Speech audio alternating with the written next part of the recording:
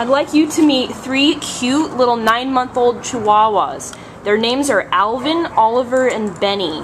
They're each about 8 pounds, only 9 months old, and they came to the Southern California Animal Hospital yesterday on September 30th, sort of as an owner surrender. Their owner had too many chihuahuas. I think she had 6 or 7 of them, and so she had to get rid of several of her puppies, and they're so adorable. We don't know why that would be an easy task, but they came in together at the owner's request. She would like them to be adopted together, but at this point we don't care. We want somebody to take them home now.